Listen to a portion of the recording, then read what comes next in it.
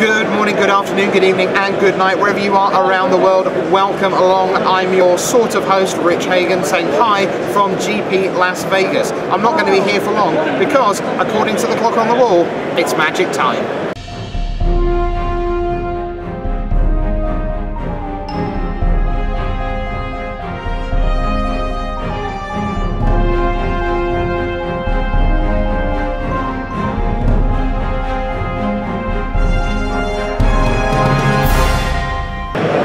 I bugged the art director for 4 years. That's the short answer.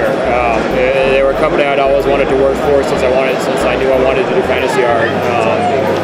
So it was just about a matter of having the right portfolio that looked like magic, that it was good enough. And when I first approached them, I wasn't ready. I wasn't at that stage yet. So it was just a matter of persistence and just getting good enough to do it and showing it to the right people. Really. Well, most folks that I know have got their start doing conventions, and you go to a convention and get your portfolio reviewed, and I usually tell students that's a good venue to start in, to try and get your name a little bit more popular with the art directors at conventions. I got started doing magic by being an illustrator for TSR. Wizards of the Coast bought TSR. I was a staff illustrator there, and I started doing magic shortly after. Well, back in 1992, I was going to Cornish College of the Arts, which was located in Seattle, Washington.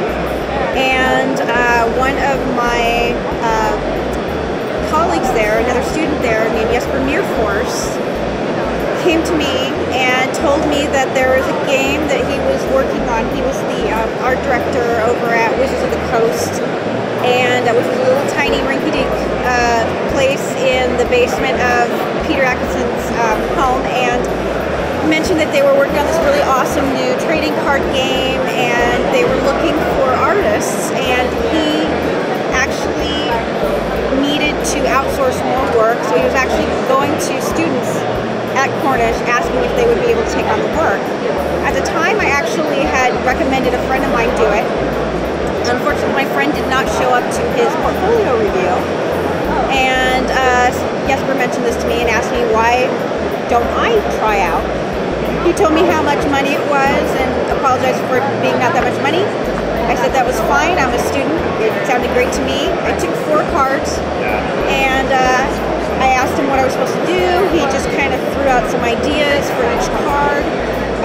They were very, very vague and rough. They only consisted of a color, like the mana color, the name, what the card did, which of course made no sense to any of us, and kind of some ideas that we could use for that particular card, unless it was really specific. So I took 4 cards, did the artwork, turned it in, got paid, was thrilled, ate a fancy dinner, and that was that. And then the game came out. I thought it was just going to be something local. I didn't think much of it. We did our first signing not too long after it came out, and I was shocked at the amount of people who came. And the next thing you know, the game is huge, and we're doing more sets, and it was very overwhelming and amazing. And that's pretty much how I got started back in 92, 93. All of my stuff is traditional oil, and I like to bring the originals along because anymore I've been noticing that folks can't tell the difference between a print and a painting. And culturally, that's kind of a problem in our society, I think. But mostly traditional oil. I've only done 1 digital painting for Magic, and that's doubling season, but they take a little bit longer, but I think it's worth it in the end.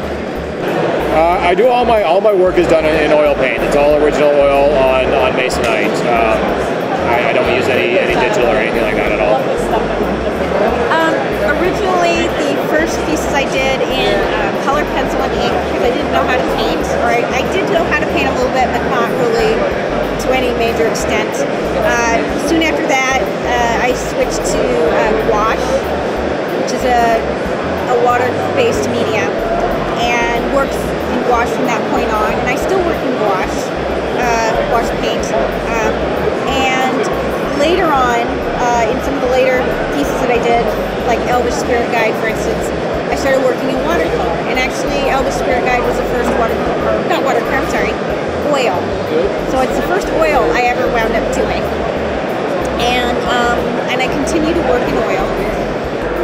In the past, I used oils. Now it's all digital. It's Photoshop and some pencil. They'll vary a bit. Something really simple like Pilfered Plans here is because it's just a head. Will maybe only take about 20 hours. You know, once we start getting to something really complicated like Cathedral Sanctifier or True Fire Paladin, you're looking at more around maybe 60 hours of work because of all the detail and all the perspective and everything that goes into that. So it varies quite a bit. The short answer is anywhere from a couple days to a couple weeks, depending on the piece and how complex it is and how inspired I am, I guess. I'd like to give myself about a week for each painting from sketch to finish, and then, but I have done quicker time, longer time. I like longer than a week, and I can actually get some decent detail in there. But freelancers, we have to work towards budget, and we have to work towards brand and time limitations. So whatever the project takes. Well, that's sort of a funny story. I only played Magic once ever, and that was in '93 when I was first being taught how to play Magic. Jesper Meerforce was actually the person teaching me, and he's a very competitive person. And rather than just showing me how to play, getting me used to the game, he would show me things and then cream me. And then show me a little bit more and then cream me. And then show me more again and then cream me. And after a while I got kind of sick of getting killed and threw down the cards and got up and walked away and never played again. Anymore I'm kind of rubbish. It's kind of, when I first got work in the Lorwyn deck, I started to play a little bit more, but I'm used to the game being very simple, almost like Pokemon simple, so where it's like, and the memory and being good with mathematics has failed me in my older age, so it's kind of, and time, I've not had a lot of time to play, so I try to keep up with the dynamics of the cards I'm working on, and like if that can fit some kind of things that I can throw into the cards and it makes it any better visually, then I try to keep up on that, but haven't played myself for a while. My short and easy answer is no, I don't. But I wouldn't mind learning. The problem is I don't have all that many friends and all that much time. Yes, I do. I've played other card games competitively, and I've played enough Magic to where I understand it. I wouldn't say I'm any good at it though. I keep pretty busy, so I can't keep up on the meta and keep up with what's going on and what's popular, and everything. But I do know how to play. Oh, good question. Piece of I love Unmasked from Mercadian Mass, Night of Dusk from 10th edition, and there's also a little, I love the Avatar cycle. That was just a fun one to paint. Fun and also kind of a nightmare in a dual sense. Some other artists I really enjoy. I kind of like looking back to, like the pre-Raphaelites and turn of the century illustration and some of the pulp work, like Virgil Finley's like pen and ink work, stuff like that. I always find that very inspiring. And there's just a lot of current modern people, and I wouldn't want to mention everybody because I will forget somebody. Yeah, my personal favorites are Cathedral Sanctifier and the Human Token from Avacyn Restored, because of the emotion that I was able to get through in both of those, the storytelling and emotion, the serene quality. And the opposite end of the spectrum is Appetite for Brains, because I just went all out. I said I wanted to gross someone out, and I did that. I've been told that card makes toddlers cry, and that was what I was trying to do. So, as far as Magic artists that inspired me, Donato Giancola has always been a huge inspiration to me. He's done over 100 Magic cards. The nicest guy in the world, and he's always helped me out. As far as current guys working, Chris Ron's a favorite of mine. Love his work. Love Steve Argyle. Love Darkin. There's so many. Lucas Graciano, who actually works in Magic, was a teacher of mine. So I could go on. They're all great. Totally influenced by a lot of folks that I met just today. We had Jeff Miracola. that I met for the first time. Been a big fan of his work. Let's see, Magic influences. Mark Zug is huge. Some of the older ones. When the game first came out, I remember Richard King Ferguson was like a big one. Quentin Hoover, who recently passed, unfortunately, was a big influence. Drew Tucker was another. Nowadays, I'm kind of influenced by the newcomers coming into the game. Some of the digital work is just blows my socks off, so I try to, we playfully compete with each other and trying to get the best kind of technique and skill set that you can develop. Yeah, it's pretty much influences. Outside of Magic, Jean Girard, Mobius is a big influence. The Pre-Raphaelites in terms of craft have been like a big influence. I'm originally coming from a printmaking tradition and book arts tradition. But in terms of keeping my technique a little bit more traditional, they've been a big influence. Brandywine School, Howard Pyle, and Golden Era illustrators are enormous influence for all of us. Frazetta, you guys, and throw Frazetta in there. Yeah, I could go on infinite. I travel to a lot of events, and this by far I think has been one of the busiest and craziest for me. I came with all intentions of getting all these missions done, and I have a lot of stuff yet to do after I get home. Yeah, that's the other thing I do. I do a lot of events. I'll do about a couple of Magic tournaments a year and about 7 or 8 Comic-Cons a year as well as fantasy, illustration matches as well.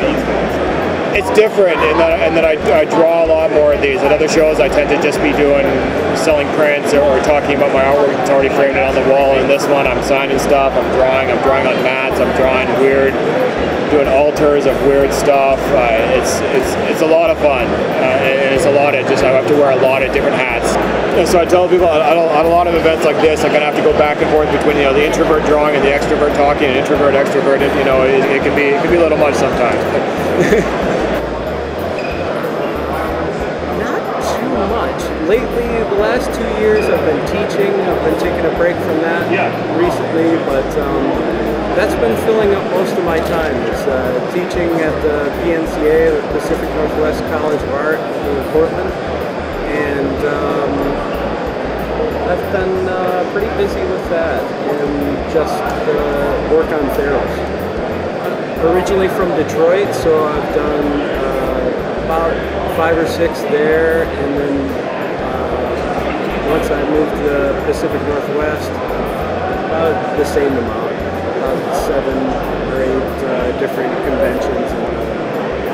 Well, this is exclusively the biggest trading card game show ever. It's capped out at 4,500 folks, so Tim's done just a hell of a job. A situation that's never been had before. So this is the biggest show that I've ever done for a GP. It's not like a convention where you're going to have like higher numbers, but this for a Grand Prix, this is the biggest ever. Well, I don't do much traveling at all.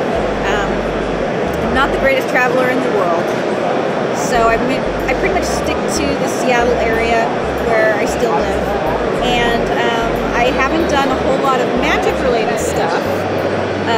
Particularly after 1997, I stopped doing that many signings and things like that, and I wasn't doing any more Magic art after that. And then after 1999, I didn't do very much illustration. Period. For about 7 or 8 years before I started. I actually went back to a regular job and started working in the tech industry. Hated that, left, and started doing illustration again, which I now continue to do, mostly fine art and illustration.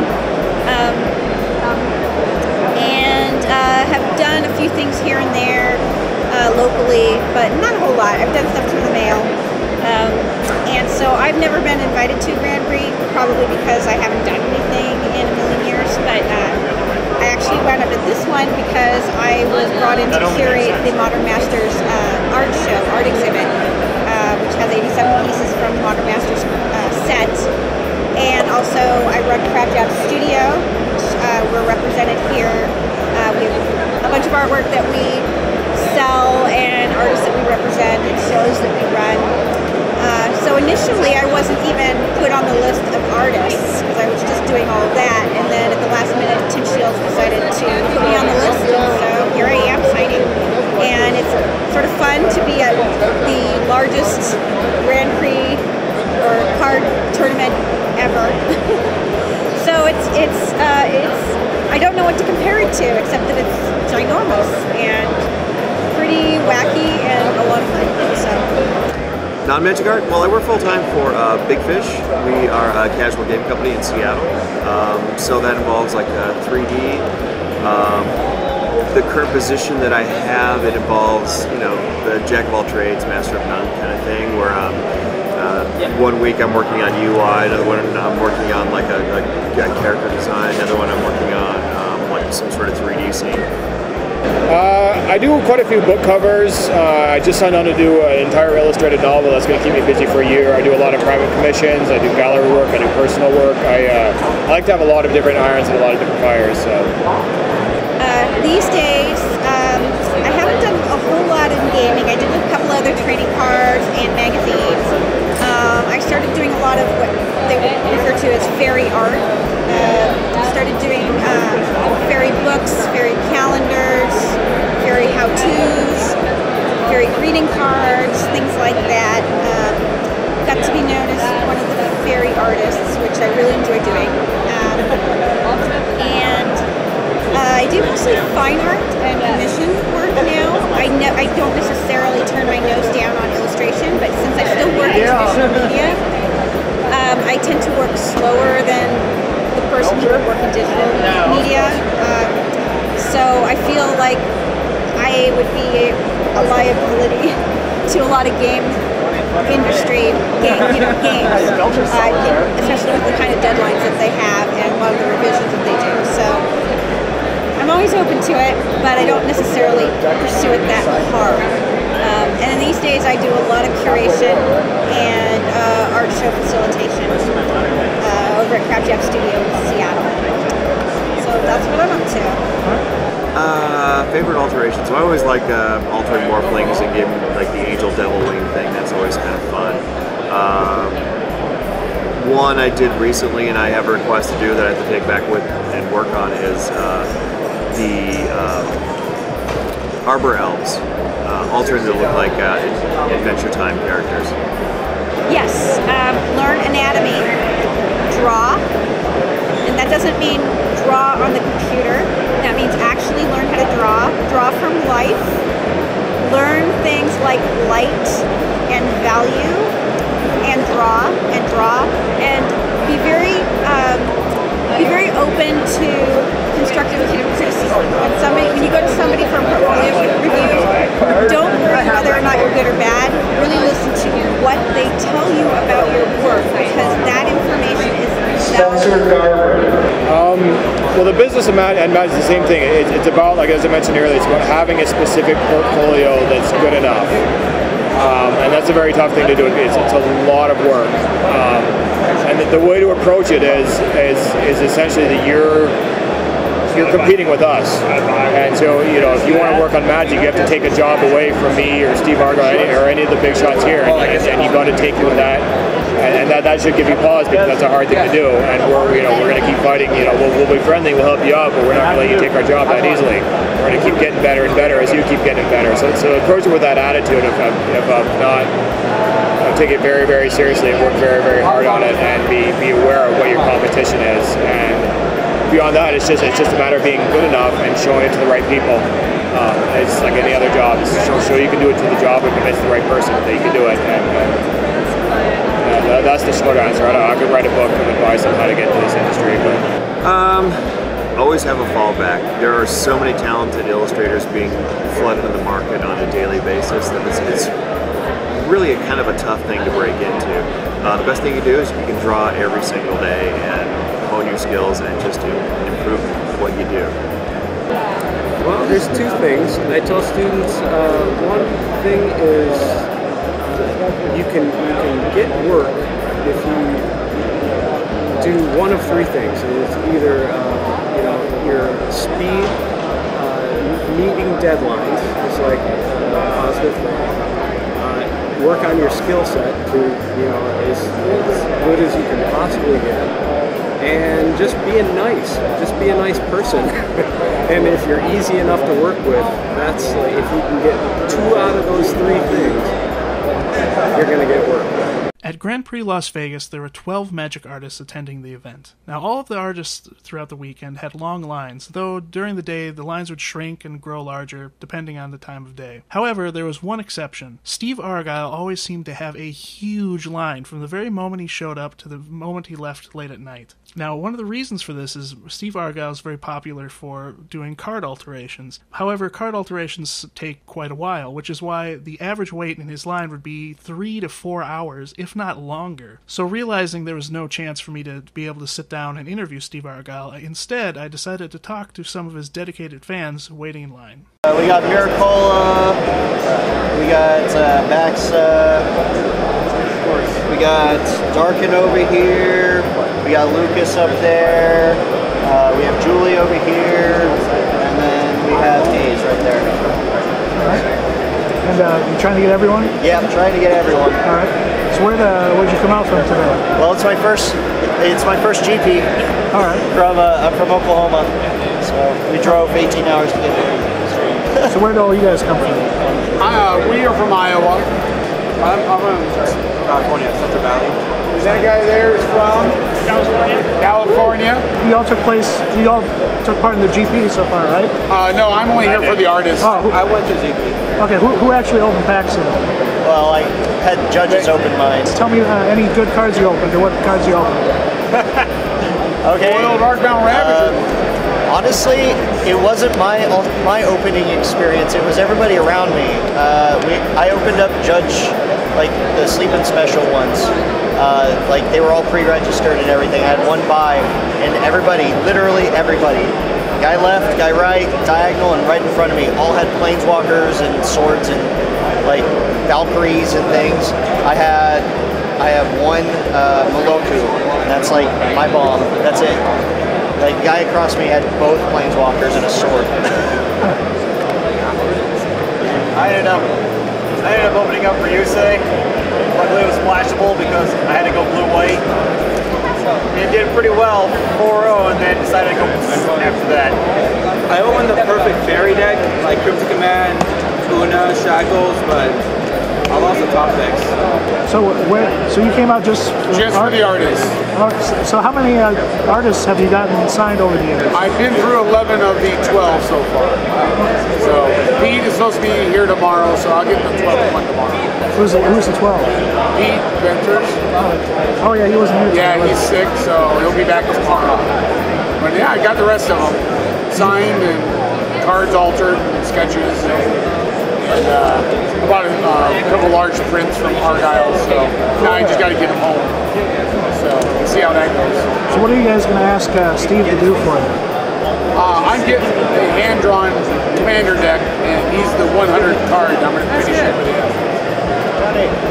Oh, I'm gonna get. I have Miracolas with the Wizard's Mentor right here, pointing, and I'm gonna have Argyle do something kind of cool right there that Miracola's pointing at. And then I'm gonna get a Liliana altar to be a Sister of Battle from Warhammer 40K. What are you going to do? I'm actually, me and my friend are huge fans of the original artwork of Liliana, and so we're getting it altered to kind of be the sexy Liliana, and then another one of whatever he wants to do, so it's going to be his own exploration. How about you guys? I'm getting my foil Liliana with a unicorn on it. This is my theme. This is a unicorn. Actually, I got all mine already done. All right. I'm just hanging out with him. It's a buddy of mine. So how long have you guys been waiting in line so far? 2 hours. And we moved About an hour. Yeah, we moved 2 chairs in the last hour and a half. About an hour and a half here. So. That's dedication. And have you guys gotten around Vegas at all yet, or you just been here the whole time? This is my 5th trip to Vegas, so I've already seen a lot. What should people do here in Vegas when they come to Grand Prix and stuff? What was that? What should people go? Where should they eat? What should they see? What Heart would you Attack recommend? Grill. Say that again? Heart Attack Grill. I went there the other day. Yeah, it's fantastic. It's really good. I recommend the buffet at the Inn Hotel. Like, we got recommended that, and it was all you can eat booze or drink booze and all you can eat amazing food. So it was, and their pastry chef has award-winning stuff. So. Hey, thanks for tuning in for part 3 of my coverage of Grand Prix Las Vegas. Make sure you tune in next time for my 4th and final episode covering the event. If you liked what you saw today, make sure you subscribe to my channel. I have a lot more magic-related content coming in the future. So until next time, I'll see you on Magic Time.